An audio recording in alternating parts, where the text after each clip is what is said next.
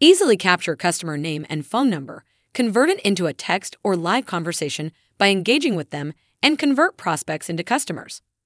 It answers most common questions 24/7 via chatbot and let you conveniently respond to your customers when you are available next. To begin, go to Settings. Then, navigate to Inbox and select the Webchat option. If you are a single location user, then you will notice the Copy Code button parallel to install Webchat to your website. Click on the copy code and simply paste it at the back end of your website. And if you are not aware where to paste the code, then you can click on the email code and drop the code to your web developer and other users by entering multiple recipients' addresses, separated by commas.